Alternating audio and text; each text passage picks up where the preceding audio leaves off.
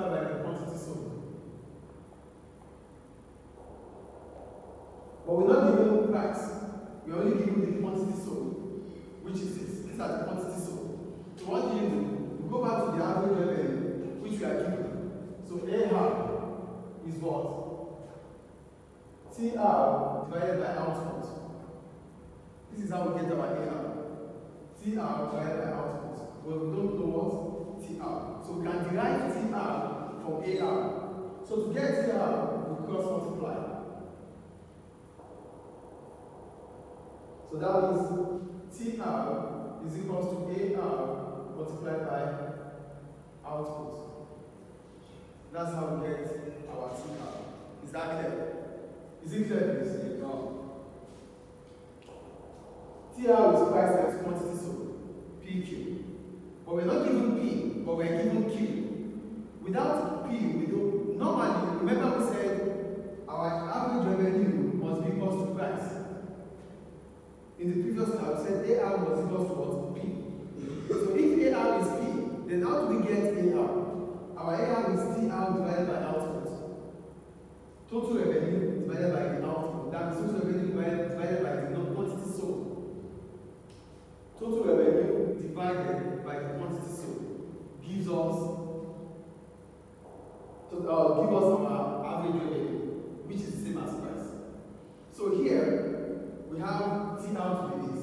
Then what is AR? AR is TR divided by the quantity sold. TR divided by this gives us AR. Do you get it now?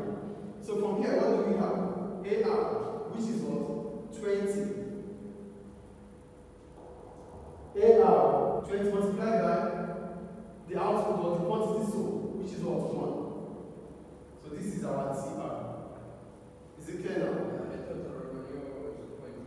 Yeah, total revenue multiplied by the quantity sold gives you average revenue. Then average revenue is the same as price. Is it clear, please? So we have 20 times 1, 20, 36. 3 times 6, 18, 8 million, 1 plus 48, 6, 60, 56,